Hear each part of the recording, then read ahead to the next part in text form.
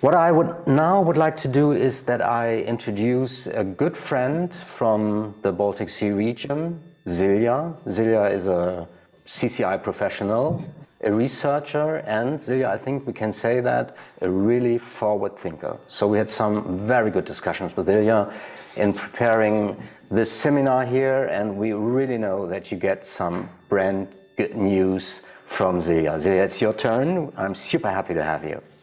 Great, thank you so much. And really glad to be here. As told, my name is Silja Sundula, and currently I work at the Southeastern Finland University of Applied Sciences in a lot of EU projects for creative industries. We have a short time, so I won't be going too long there, but I was asked to say something, what I think the main challenges and maybe opportunities, I added that on, for the creative industries at this moment are in my perspective. So in the few minutes I have, I chose two main ones which have a million offsprings. I think the first challenge, if we look at the creative industry sector in general, is still that we tend to always forget that the creative industries is not one sector as such. It's a very heterogeneous sector that actually consists of a number of different subsectors, which are very different. If we talk of the content production industries, like the digital industries and so forth, there's sort of one sector maybe, but even that not really. Then there's everything from crafts to performing arts and all in between. And I think when we speak of what the challenges for the creative industries are, that these are as different as the different sectors in the creative industries. So it's very, very difficult and challenging, and maybe we shouldn't look at them. There's a lot of reasons why I think it's a great thing that we have finally, in the last 20 or so years, started talking of the creative sector as one sector, but they're mainly political reasons. They're not to make us understand the sector better. Otherwise, we have to go to the subsectors. So just as a reminder, which sort of leads me to the next sector, that it's a very heterogeneous field, but there's some things obviously in commons, the creativity. We're talking about intangible things, and we're talking about things where the actual value is in the meanings behind them. If you buy a painting, you don't pay for the canvas and the paint. You pay for the intangible meaning that whatever is portrayed on the canvas means to you.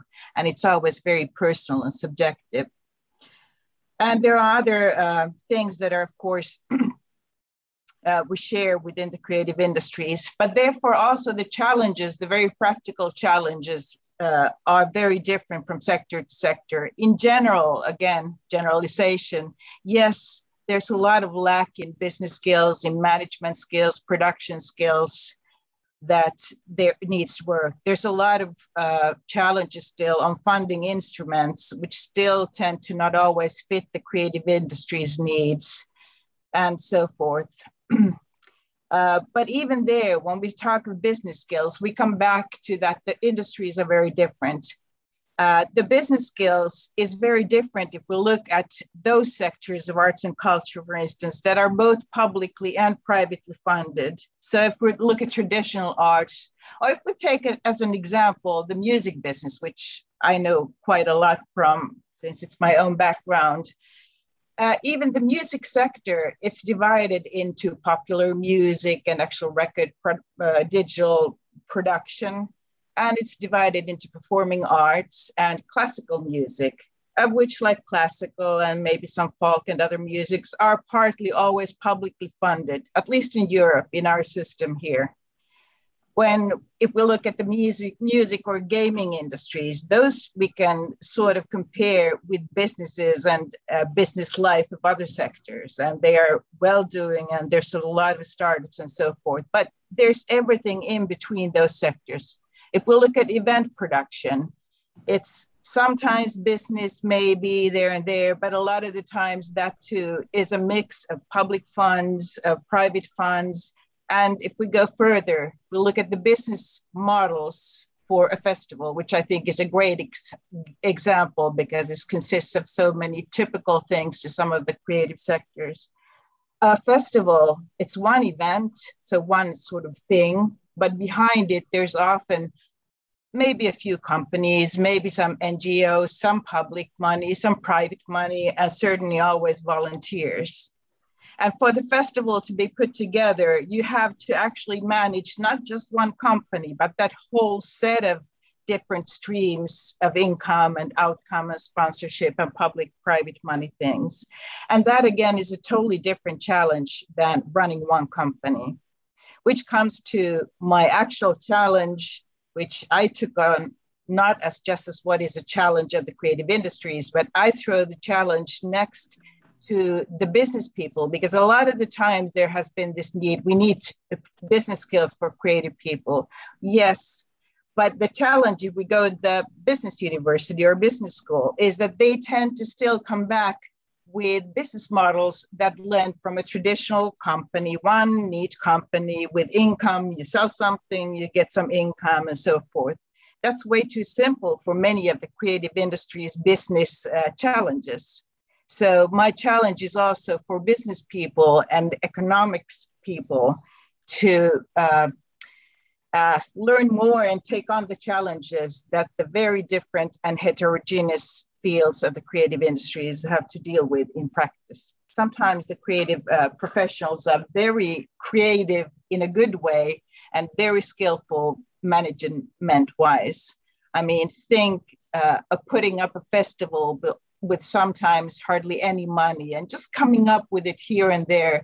That demands some real skills and the passion that comes usually from the creative sector. So I think that's definitely a challenge from two perspectives. One, and the second one is if I look at what I really think is the challenge for all of the creative industries is also that the whole world is sort of more and more getting multidisciplinary and things are blending because all of a sudden we can sell different kinds of services and products too, but especially services and intangible products or services again, digitally, almost globally. And in many contexts, it means almost obviously that it's interdisciplinary or cross-disciplinary or multidisciplinary things. So I think the creative industries really, the most exciting sort of things comes when they work together with other people or in new contexts. So I think we have a problem with the term creative industries for the reason I just explained. It's not really a problem. It's something that we can never get around quite. But then if we start talking about creative economy or a creative society, we are even more at a challenge to explain that to policymakers to whom we want to go to. We were just asked, does the creative industries need funding? And well, that came in second, that funding is needed for the creative industry sector. And it's true in many perspectives. But when we speak of applied arts or culture in different or new settings or multidisciplinary contexts, it's even more difficult politically to explain. So what is the added value? Because the term creative industry sort of came politically to be something because we said, well, it's actually a really big sector. It's bigger than the automobile section and it adds value to other sectors. Well, now when we start working in a multidisciplinary team, you can't put in this much added value, this many cents or euros from the creative industries. You can't count that anymore. And even further, because always when we come to the core values of creative industries, the intangible ones, it's about people's values. It's about how people behave or how they experience or feel about life. Or a good example is like well-being. Are we striving to get more money or are we striving to be happier in our lives? Or we come to questions that have to do with many of the things that arts and culture is about. Values, who we are as human beings and what this sort of creative society is, because it's only in our minds and in our thinking and in our imagination to be made of. So I think that's the next challenge. Yes, I was looking. That was my time. But those were my inspirations, hopefully. Thank you very much, Celia. Are there any questions in the chat? I'm not quite sure. Maybe I could ask you one question though, Celia. What do you think would be the biggest challenge and also the biggest benefit from working internationally or cooperate internationally in the creative businesses? Well, I think creative industries by nature are sort of international. I mean, it connects the local with the global. Artists by all times have been traveling a lot, and they take their inspiration from some local and from culture, I mean, people's culture and identities and so forth. And again, I would maybe say, when we speak of cultural industry exports, for instance, it's a lot of it is not just the physical going or selling or doing. It's about exchange of ideas and of what we think as human beings. I mean, think of history without arts and culture. Think if you had to read all of your history lessons without any pictures or paintings or museums. That sort of, I think, maybe answers best that question. Very true. Thank you very much.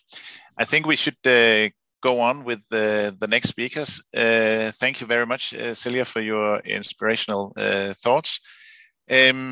Let's focus on the creative ports right now. I've personally not been involved in the project, so I'm very keen on learning more about the project. And we are fortunate enough to have two of the biggest experts with us today.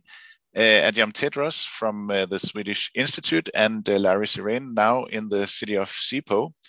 Adjam was in the advisory board. Welcome to you, Adjam. Adjam was in the advisory board of the Creative Ports project, whereas Larry was the coordinator for the lead partner, which was the Goethe Institute. So let's go right through to it. Adjam, please, the screen is yours. Thank you, and thank you for having me. It's a pleasure to address you here today, and I really appreciate the opportunity to present a project that I think is really great.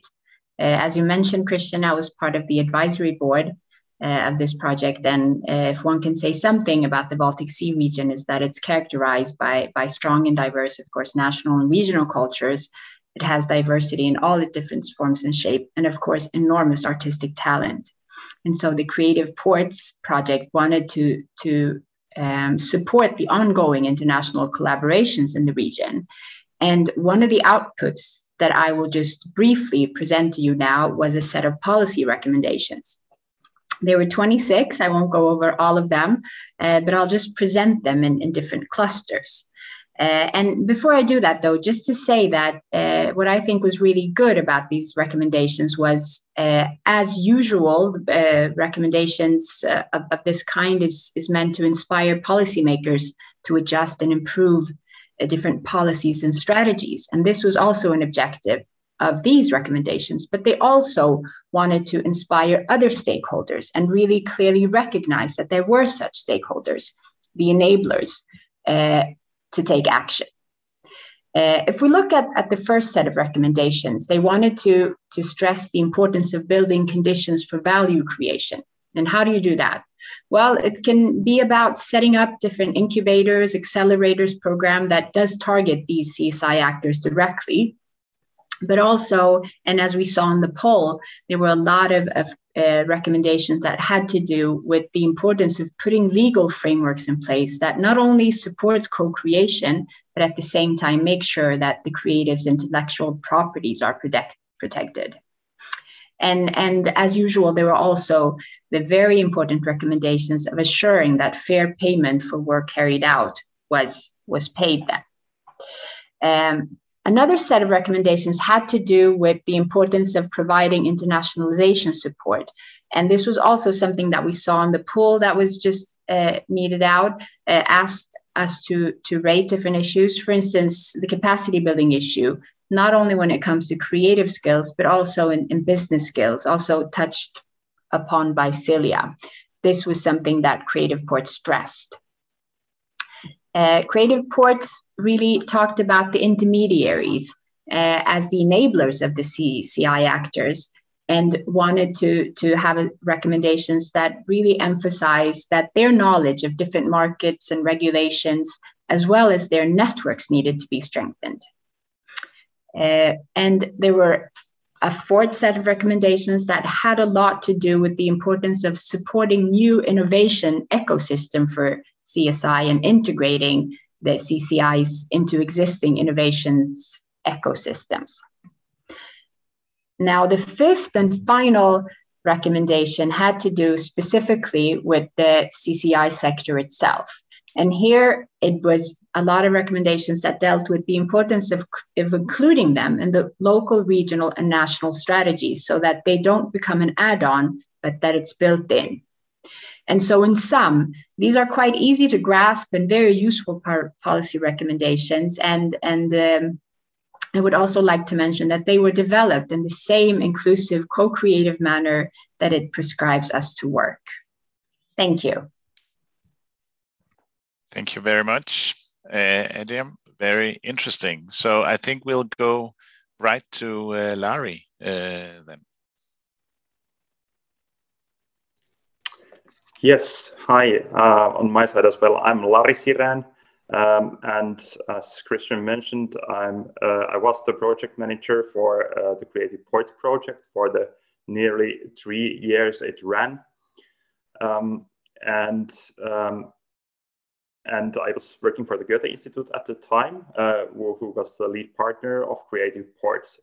And we had a great and really heterogeneous partnership of 14 different partners from throughout the Baltic Sea region, which also enabled this co-creating manner of doing things, which Adia mentioned in her note. I will now present to you something concrete we got out of the Creative Ports. We have, of course, many outputs, and I would like to advertise the online platform creativeports.eu. Go there. It's full of resources to take into your use, cost-free, of course. And I think it's a great source for also these concrete tools to be used in your everyday work and life. Maybe the main thing we did, maybe the main output, one or at least one of the most important outputs, were these so-called internationalization tools. So we gathered tools, meaning projects, initiatives, programs, you name it, anything you use to support the creative companies in your region. So the concrete tools the intermediary organizations use, and we collected these from all of our project partners. It's concluded to be over 100 tools, and then we just chose the 10 best and piloted them, gathered material on them, and created learning material based on them. And that's all to be found in our Creative Ports online platform. And I will now really briefly present you 3 of these 10 tools. They might be the most exciting, or then they are just good examples of different kinds of tools. This is, by the way, the online platform I'm showing you right now. So you can see it's not only easy to use, but also beautiful. This is the first tool, Pitching for a Better Baltic Sea. Pitching for a Better Baltic Sea is a program consisting of pitching contest, training, event, and a B2B program. And the idea was to create cross-sectoral collaborations between the creatives and creative intermediaries in the Baltic Sea region. And we actually realized this tool twice. We did it in an analog format in Aarhus in 2019, and then during the pandemic in 2020, we did it in a digital form. So even though we were hit by the pandemic very severely, we couldn't realize almost any of our physical pilots and events. We were able to do that in digital form. And we really got lots of information and experience from these two formats, and it's all to be found here on the Creative Ports online platform. So pitching competition and also sharing information on how to pitch your products, how to create this business skills, which were also underlined in the poll we answered in the beginning of this seminar. So that's one of the tools. This was hosted by the Danish Cultural Institute, one of our project partners. Then we move on to Sweden, the MESS Festival, also during the darkest times of the pandemic, and we had this project partner, Media Evolution from Malmö, who really know how to organize festivals. They have the festivals called the conference and the festival, which are organized annually or biannually. Now I'm not sure, but at least they gather a lot of different kind of creatives and cross-sectoral experts in Malmö. And now during the pandemic, they came up with this completely new format, MESS Festival, which was a virtual pick and mix festival. So they actually set out a lineup of talks, workshops, roundtable discussions, and this was completed by an own TV channel. So they had this MESS TV format, and they had live program throughout the days on offer, and free entrance to all, and this brought experts from throughout the Baltic Sea region together to meet around this one virtual table in a relatively relaxed format in comparison to Zoom or Teams talks. Yeah, then one more tool, Sustainable Design Lab, organized by our dear friends and project partners from Hamburg Kreativgesellschaft. And this was actually a international prototyping lab for designers of different disciplines. So once again, we had this cross-sectoral approach there. It brought together designers from 3 cities. So Mikkeli, Riga, and Hamburg were participating. And they had the task of creating, co-creating in this lab in these 3 sessions, sustainable city design. And they also had concrete examples from these 3 cities, especially from Hamburg. And you can see a video here on the online platform, as well as additional information on this lab. And to conclude, all these tools are to be found on the online platform. They are really easy to use, and it's a broad mix of different formats. So take a look and pick yours, and start helping your companies and creatives to become international. Also, there are learning modules, so you don't just need, it's not just dry text read out, but you have videos, you have interviews, and you have also contact information. So it's really meant to be in the assistance for the intermediaries in the cultural and creative industries. Thank you.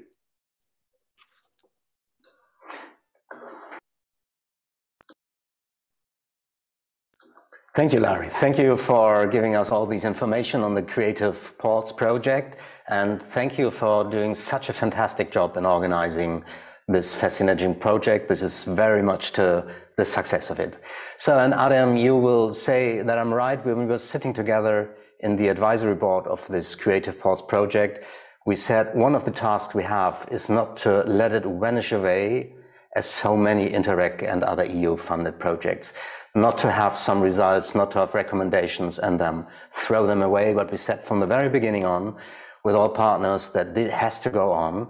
And the idea was to create a one-stop shop for all these hydrogenous creative industries within Baltic Sea region, to give them support, visibility, and yes, a kind of lobbying for this very important industrial sector. If you look at all these chambers of commerce and industry and whatever you have all over the region, you don't have that for creative industries. And thanks to Goethe Institute in Tallinn, they have changed the whole story. And I would like to introduce you to a short film about this new splendid offer you as a creative from Baltic Sea region will have from now on. Creative Ports, the CCI Contact Desk. In Creative Ports, we are dedicated to accelerate the internationalization of culture and creative industries in the Baltic Sea region. As one of the key pillars in our strategy, we've set up the CCI Contact Desk. From its home port at the Goethe Institute in Tallinn, Estonia, the desk connects several of the most important actors in the creative sphere: public administrations like city governments, business support organizations like startup incubators, and national cultural institutes. As the nexus of this Baltic Sea-wide network, the desk works together with its partners to facilitate the uptake of the project outputs, continues to mobilize local CCI stakeholders, and plan joint activities. Most importantly, the Contact Desk offers its partners information, contacts, and inspiration to cooperate across borders to help realize their goals, or even to set new ones. The desk is the go-to hub for the cultural and creative industries in the BSR. It keeps you up to date with a monthly newsletter, social media posts, and funding possibilities for the CCI. It also provides an online platform with news, an event calendar, learning modules for implementing the Creative Ports internationalization tools, and an online forum to talk to peers. Ships ahoy! We believe that face-to-face exchange is indispensable in the creative industries. This is why the desk organizes a network meeting every year for its partner organizations, as well as internships and job shadowing. And last but not least, inspiration. The Contact Desk shares good practices for internationalization and initiates joint projects to open new markets for Baltic Sea creative industries, bringing people together to learn from each other and create new ideas. Join us and support the cultural and creative industries to set sail in the Baltic Sea region. Find out more at creativeports.eu. Well, this was the result we were aiming for with the project. Adrian, Ulrich, I think we can say that. And this is thanks to Goethe Institute. You are really doing the right thing for the creative industries within Baltic Sea region and beyond by now. And it's fantastic to have the managing director of CCI Desk in Tallinn here with Ulrich. Ulrich, how can one reach you, the desk? How can you make it usable to the world? Yeah, hello everybody. Thank you, Wolfgang, for the presentation. I'm very happy that we could organize this seminar together with UBC, and we have the possibility to disseminate the results of the Creative Ports project. As you already heard, it's one of the output of the project to have this contact desk, and one of the main goals is to disseminate the results. We heard some points already in the first session. And we started in January, so it's a new work unit with, in a sense, under construction, but we have a 5 years period, and we hope to can support and we to do work in the sense of Creative Ports. Larry already mentioned the central platform, creativeports.eu, and there you can find the link, connect to the CCI Contact Desk. You should use this link, and so if any questions remain open at the end of today's seminar, use this opportunity and connect to the CCI Contact Desk. We will answer and we will answer rapidly. And if necessary, we put you in touch with right people who can help you. So that is our main task, and I'm very happy to answer your question. Please use this opportunity. Thank you very much. Thank you, Ulrich, and thank you for this fantastic opportunity. But be aware, you will be flooded with questions from all over the region from this moment on. Okay. If it's okay to you, it's perfect for us. So let's move to our panel. We put, as you have already seen, we have some fascinating speakers. We have practitioners, we have deep thinkers, and we have people who are working in the CCI industry for a very long time. And with this, I would like to give over to you, Adrian, because you said all these fascinating people on the panel, and it was you to bring them into the room. So it's up to you to bring the questions to them. Thank you. Thank you, Wolfgang. Thank you for this opportunity. I very much look forward to having this discussion with you panelists. And so just to give you a presentation of who it is we have with us on stage. You just heard Lari Siren present the Creative Ports project, and he was the former project manager for Creative Ports, and that's when our paths crossed. And currently, Lari is the operations director for built environment in the municipality of Sipoo in Finland. And he's the go-to person when it comes both to questions of regional development, but also when it comes to questions of how to promote international collaboration within the creative sector. And that's what we'll be focusing on today.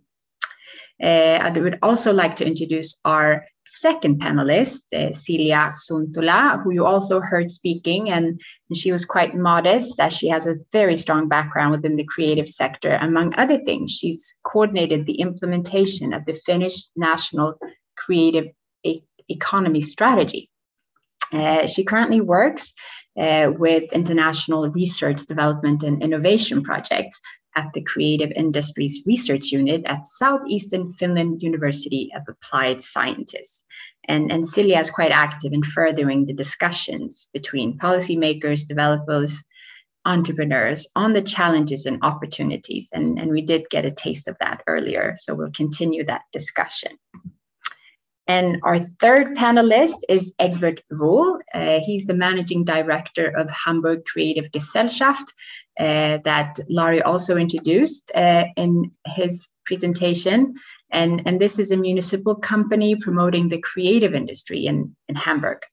And Egbert has extensive experience from different management and creative positions, as you will hear him very shortly. He's managed to improve the conditions vastly for creatives, and by doing one important thing, and that is to establish networks between the creatives and the different sub-markets, but also other actors from business, politics, and society.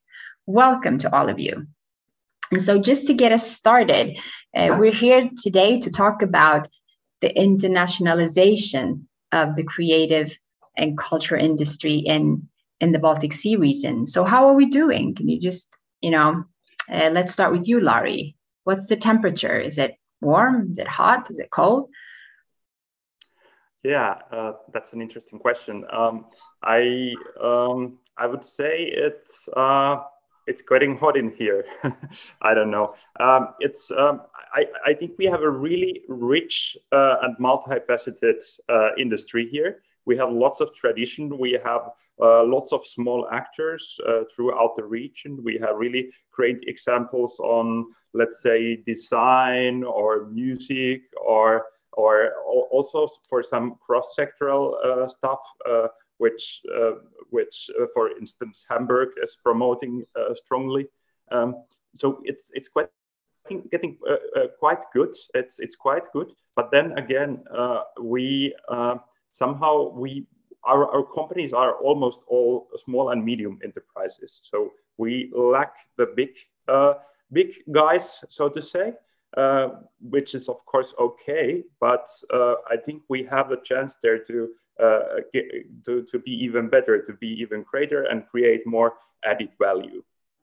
Also, I think we still lack in international contacts. So we need to enhance still the internationalization in the cultural and creative industries here. So we mainly work locally. Internationalization and also cooperation between the regions in one nation. And that would be my recipe. We'll get back to that. But let's do the temperature check also with you, Egbert. So quite hot where Larry is. How do you feel? So it's difficult to answer this question. I must say, so it depends, as Larry said, on, let's say, the structure and size of companies. And we know that smaller companies, self-employees, freelancers normally work within local value chain systems. And on the other hand, digitalization means internationalization. And so everybody has a chance to address an international market through digital systems. But on the other hand, we have to think about overload. For those small structures, this means normally overload. They do have the possibilities to work within this digital possibilities, but they have to decide if they should focus their core business, what is making music or painting pictures or being an illustrator or web designer, or addressing the international markets within digitalization. And so we have to aware that maybe new business systems will be rising up. So we see this in what we call creator economy, where single persons, journalists, authors, influencers are successful in using the digital systems, and they don't need editorials, publishers, things like this. But around them, they need people that help them to address this international system. So it is a very difficult picture to paint. Yeah, I understand. But a very good image that you presented to us, Egbert. Thank you for that. And what's your perspective, Celia? Yes, as Egbert said, I think it's a very complex question, but Egbert brought up a very important point here, I think, about digitalization, that there's really a lot of layers to digitalization and how the creative industries can benefit from it. I've always said that culture in the end is always a people business.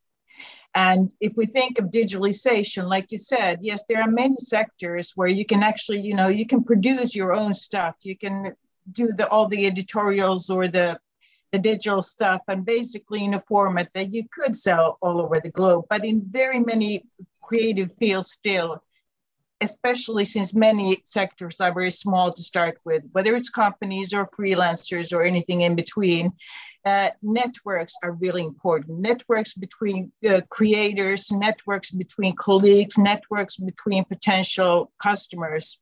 And I think if we at least one time mentioned the COVID pandemic in this seminar, if it taught us something, it's that internationalization doesn't always, sometimes yes, but not always mean traveling.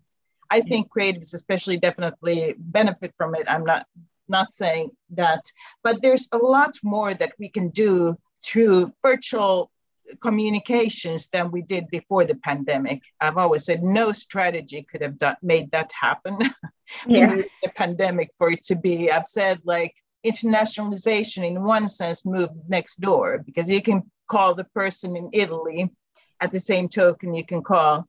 And I would challenge this onto the challenge pointer here, I suppose, that also, when we think of the creative industry support systems and services, that how could we also virtually network small actors?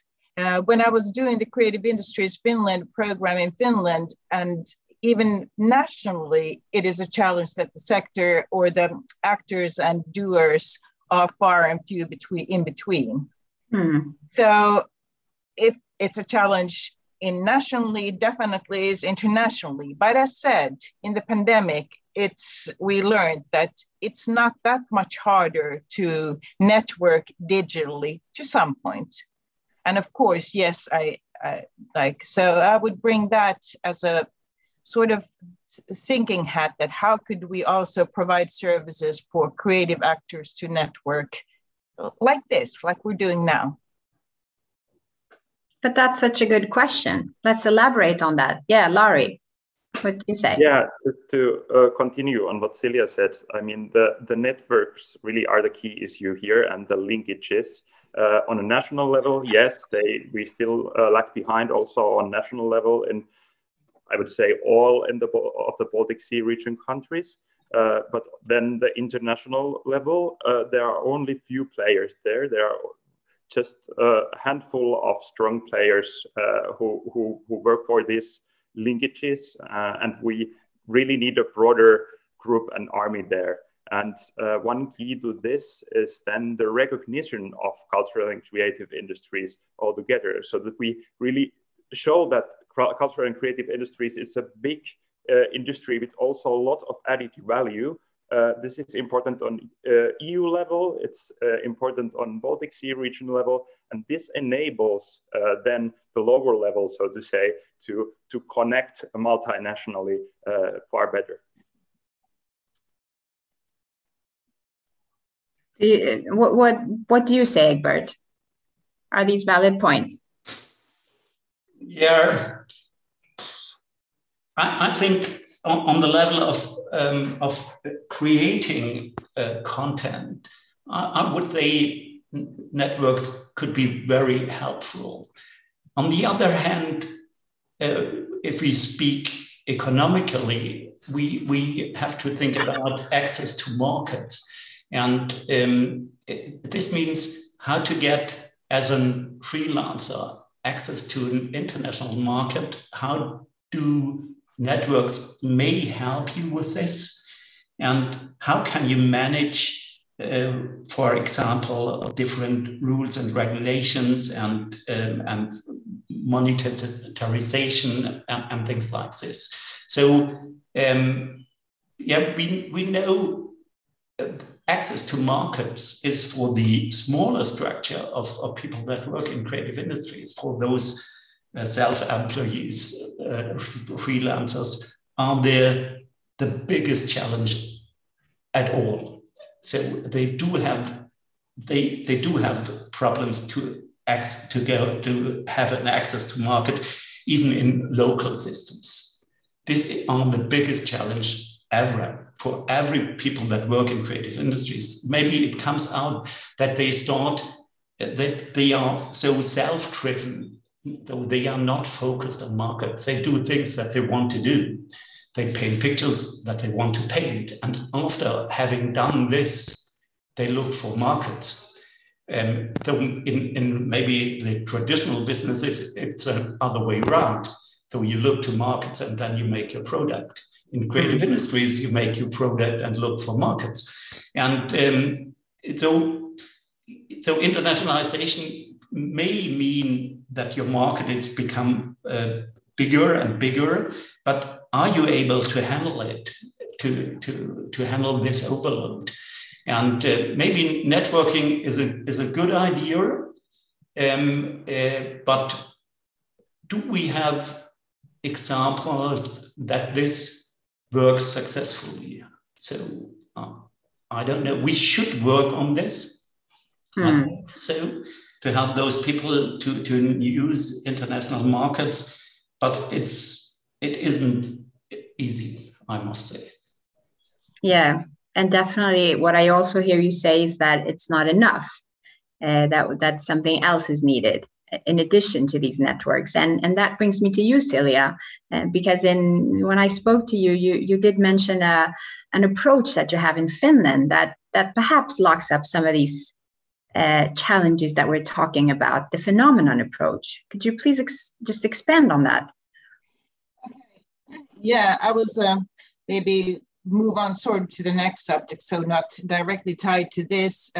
When I was just saying that in general, I believe that one big challenge in our overall society is that we are very silo focused, when again the services or the big challenges, global challenges, or the so-called wicked problems, they're much, much larger phenomena than any one sector can solve. And I was sort of saying that I think that creative industries, the bigger markets in general, now I'm not speaking about any specific sector, is really creating or being able to see and identify places where their skills could be used also in new ways, which means multidisciplinary teams and so forth.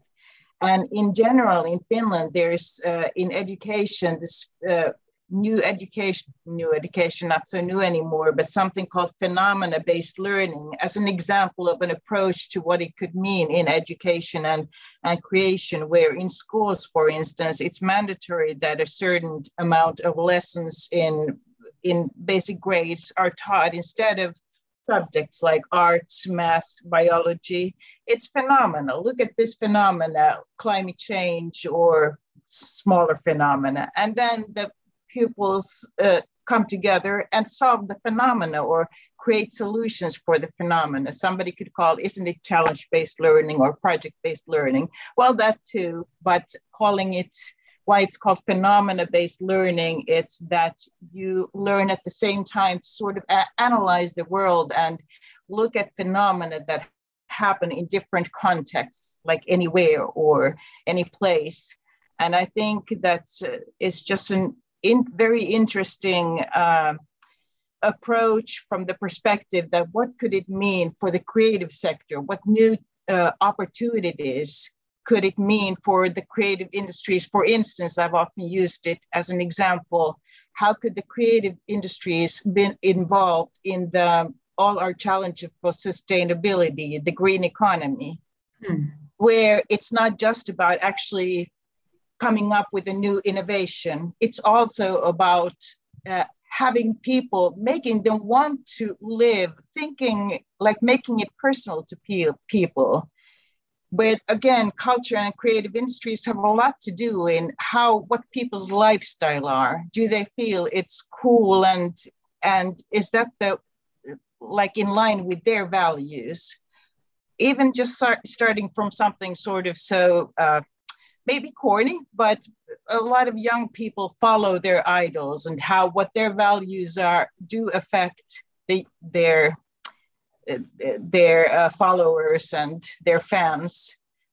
But also in general, just there are many artists that are really inspired by nature and the environment and everything around us. And I think that has to change. So culture actually has the power to change behaviors, how we live and how we want to live. And that's that has a huge matter in this equation. I could use second time to mention COVID is that it's one thing to come up with the vaccine, but then it's another one to want people to take the vaccine, which we noticed wasn't actually so simple. So I sort of challenge to think of educational skills like through phenomena in the world that we actually want to affect and what our skills could yield to that whole conversation around the phenomena. And that would be something really meaningful that I think the creative industries would have much to give in. Very interesting. What's your reflection, Laurie, when you hear Silja presented in this manner?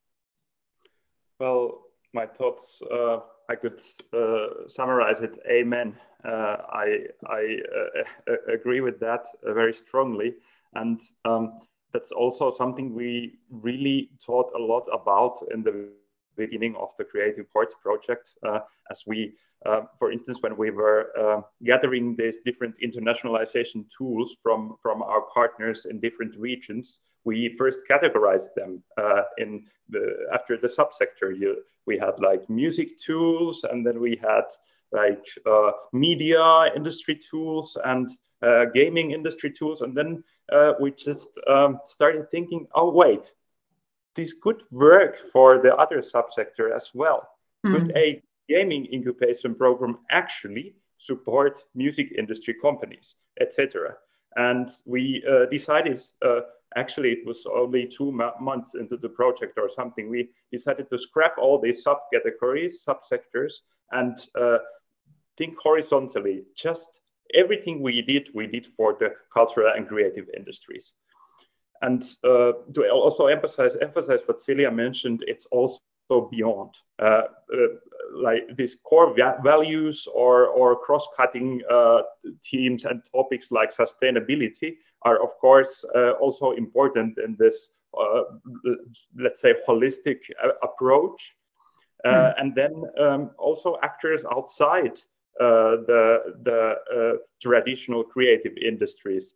When you bring in, for instance, someone from the manufacturing industry, you have all the possibilities in the world when you co-create something. And I already endorsed Egbert and the Hamburg crew on this cross-sectoral approach, but I think it's really one of the core things when we try to develop the industry in the Baltic Sea region.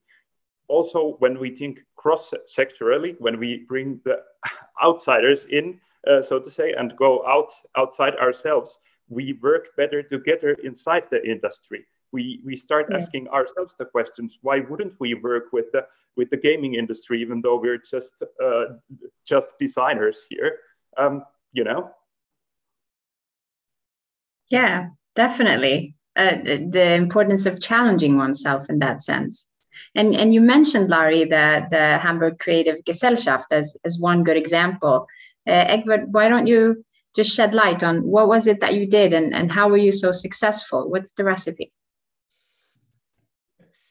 So, yeah, within this 12 years existing Hamburg Creative Gesellschaft, we developed a lot of different tailor-made offers to our customers. So it starts from access to finance, access to real estate, which is maybe the most important thing in this growing and expansive city like Hamburg, to help people finding spaces to work at, so places for rehearsals and musicians and theatres makers and dancers, but also just offices for game producers and things like this.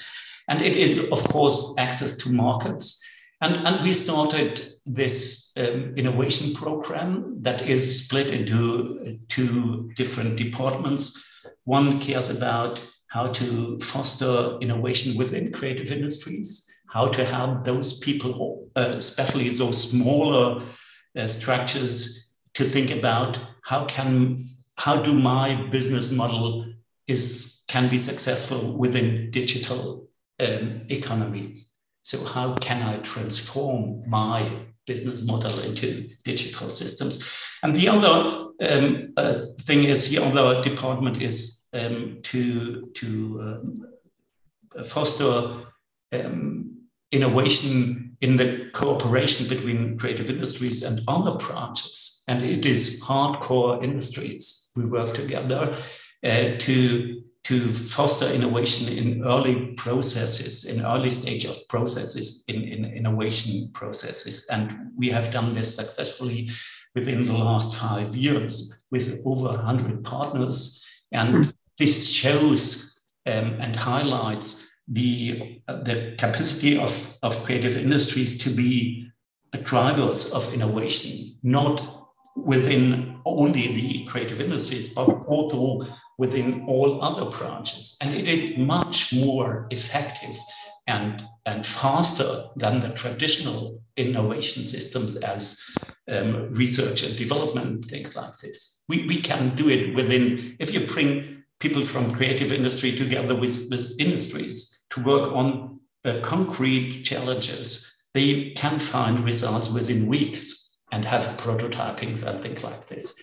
And it's wonderful to see this potential, and this can help So to overcome silos and all those things that Celia mentioned. So yeah, and it works, I must say. Yeah, that's so impressive to hear of the progress. And it's also an example of how a local government really has taken on the role of creating this enabling environment. And so perhaps just to Lari or Celia, do you see that others municipalities are following suit? Is you know, Hamburg alone in this, or what, you know, what's going on in our region? Well, I would say that there are some to follow up. Somebody has to be the pioneer and go the path before the others may follow someone. We are getting there, but at the same time, we still need to somehow share these positive examples and good practices in order to create a broader army there. Yes, I would agree on that, that I think a lot has happened in the last 10 or 20 years, definitely, but there's still much to do. And it's always about individual people that, you know, one city happens to have those drivers that push forward those things. So there's still, I think also, it depends still on the concrete place. So much to do, but also we can be happy about where we are. Yeah, and to add to that, I mean, the cities and municipalities, it's all the same if they're the size of Hamburg or if they're the size of, let's say, Mikkeli in Finland. The tools and the connections, international programs, they're scalable. You can always do it in a smaller or bigger scale. So it's open for everyone, so to say.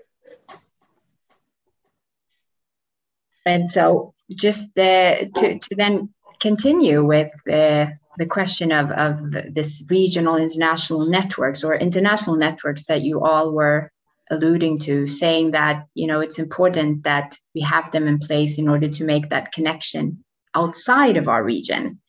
Well, how, you know, what role can we play? What do you have any ideas of next step in terms of that? I could continue quickly. I think intermediaries are definitely needed for many reasons that we just spoke. There are a lot of small actors and so forth. And also because there are many sectors and we have to always keep in mind the fact that we talked about that it's a heterogeneous field. There's no one answer for everybody, but still within that, intermediaries have a very important role.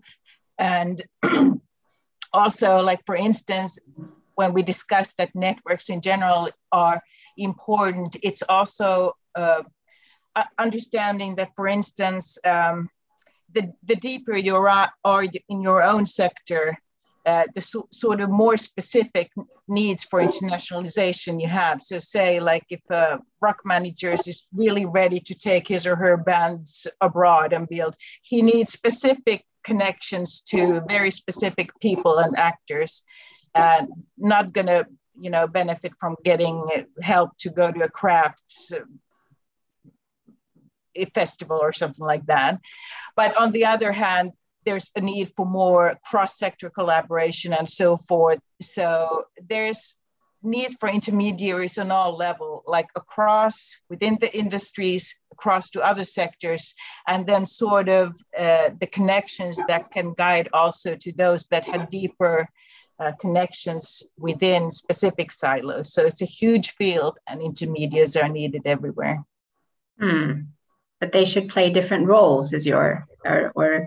Yeah, that is not one answer for all. That we have to sort of remember that there's many needs. But I also think intermediaries, when we speak of small businesses, they can really also fit from going to networking trips or whatever fairs together. So I do think that small actors would benefit from also, like, trying to sell their things rather through networking, especially in small countries. I think the music business and gaming industry have done really well, like in Finland and with Nordic countries, that they have really strong gaming organizations or music export, which is now Nordic music export and so forth. So they're a good example of sectors that have also sector-specific structures and hence intermediaries.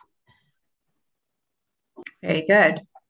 Any other ideas on, or concrete ideas on what we should do in order to advance this issue? Maybe I can mention that there is a need of advocacy for the creative industries.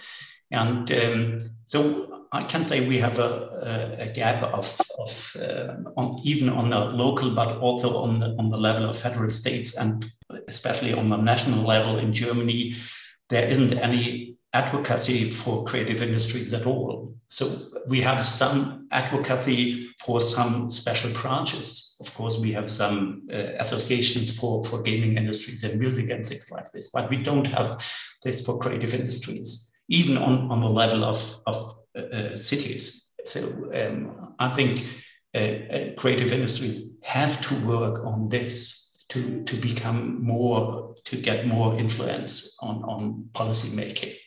So there had been, on the other side, I must say, the EU looks very concrete to creative industries. There had been a parallel conference just now, European Creative Industries Summit, where Ursula von der Leyen spoke about creative industries and the importance of creative industries within the EU. So it is on the very high, on the highest level in EU. But I must say, in Germany, we don't have this on a national level. So maybe Germany is so engineering-driven, car building, I don't know. So maybe it's better in Finland or Estonia, I don't know. But so we have some struggle on this. So there is a awareness and appreciation for creative industries is in Germany sometimes on, these are just the artists. But we as car builders speak about economy. So what do you want? Yeah. That's very interesting. So how is it in Finland then? Larry, how does it work with advocacy? Well, not good enough. I mean, there's some advocacy on national level, but we are talking about small things when we compare it with the traditional industries, so to say. We are really little actor there, and that's something we should work on. There are challenges, and I agree that this advocacy question is really important.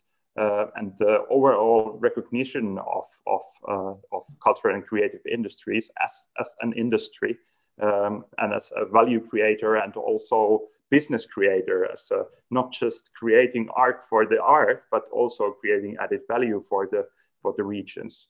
And what I see as our benefit is that we lack the traditional structures and maybe the also sometimes suffocating tradition, and we are more agile actor. We can, for instance, take this digitalization and move fast forward. We can really create new international structures since we don't have these strong national structures preventing this.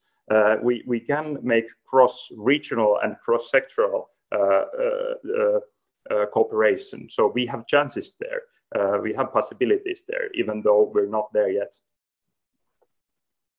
Thank you, Larry. And so just to kind of, time flies when you're having very interesting conversations, but just to let you finish up, if we were to invite you to a new panel regarding the conditions and how to spark internationalization, what would be the one thing that you would stress? I'm going to force you to choose one thing, and I'll start with you, Silja. Well, I would almost sum it up in the last two, what Egbert and Larry had to say, that I do think overall awareness raising and understanding across policymakers and developers besides the actual actors, about what creative industries is, what it can mean economically in other sectors, but not even stop there, but what creative society means and what it can mean. So the opportunities, I think it's still fairly not very well understood. There's a lot of interest, and as said, on EU level, it's noticed that yes, that is like, we realize we have to be creative and innovative, but we do need much, much more talk and understanding of what it can mean for ourselves and for the policymakers. Thank you, Celia. And you, Laurie. Yeah, I would say maybe the added value of internationalization in the sense of making business. I would stress the importance of international connections in broadening the market for the CCI actors. For instance, if you're running a design agency in Latvia, you have the whole region as your possible clients, and this is something we should work on. Not to keep you on the Latvian market or on the local market, but to connect you with Kiel and to connect you with Aarhus, and then you have really this one general market, and that's a lot of added value in euros. A more global-born thinking. Yeah. Thanks, Laurie. And Egbert. So I must say, I would discuss two things. The one is, so everybody and really every company in the world, they want to become a content creator. So even car makers or things, everybody want to become now a content creator. And I want to discuss what does this mean for creative industries and for those companies. This is the one layer, and the other one is how to overcome the national borders, even in Baltic Sea region, for example, to present creative industries international. Though from the perspective of China, they even don't know that there are different countries around this Baltic Sea. So what it means. So it is a very local perspective we do have. And if we look from an international perspective, we have to throw our possibilities and capacity together and to have a chance on international markets, I must say. Thank you so much. And thanks for a very engaged discussion. I learned a lot. And thank you also for providing the organizers with new topics. I'm sure you'll all be invited. Thanks. Thank you. Thank you. I thank you all. And I can say this was really a fantastic panel. I've learned a lot, and I've learned from content creators. Not only what a content creator is, but I've learned from real content creators. Thank you for that. So you have talked about that pandemic. I think this is something we have to stress because we are on our way back to life. As you might know, we have a fantastic startup and future festival here in Kiel, the Vatican Festival, and this is an opportunity where UBC is also engaged in, and this festival brings more than 1,000 content creators and business people and people from all over the region from different perspectives to Kiel for a day. And yeah, you are those people who helped us as UBC Smart and Prospering Cities Commission over this hard time of the pandemic. Immediately we had to stop the seminars we always had physically in some interesting cities, and then we had to move digital. And you were the ones who helped us to make something new of it. So we learned, you helped us, and we would like to say thank you by inviting you with a VIP ticket and a good VIP program to UBC, to the Vatican Festival here in Kiel in June 2022, and a written form will follow. I will hope to see you as our content creators, and of course all the rest of the seminar too in Kiel. So thank you so much. Christian, what would you say? I would say it's time for a wrap up of this seminar. It would be interesting how you see it. We said that capacity building is very important in this aspect. We have learned that internationalization of this thing, digitalization, of course. What do you say? Can UBC, Union of the Baltic Cities, this alliance of more than 70 cities around the Baltic Sea region, and our commission here help in this? Can we become a driving force in this aspect? Sure, because I think it's very important that we learn from each other so that we don't invent the wheel, each of us. So we learn from each other, we get inspired by each other. And I think one of my main takes from this seminar today is that there is no one size fits all. It's a very diverse group, and that means it takes a lot of leadership from a city or a region or other external partners to create something and to push forward also the internationalization of the creative industries. So this puts a lot of pressure on us as cities, but I mean we learn from the best today, and I think this just inspires us to do even more. I completely agree, Christian. Thank you. I thank our wonderful speakers. I thank you, Adiam, as a moderator. Hope that we will all see you, also our audience, which I thank at Waterkant Festival here in Kiel in June. And I can tell you, it will be something magic. Find all the information, as always, on our UBC Smart and Prospering Cities website, and hope to see you soon again, either in Kiel or in our autumn seminar this year. Thank you so much, and bye. Bye-bye. Bye. Thank you. Thanks a lot.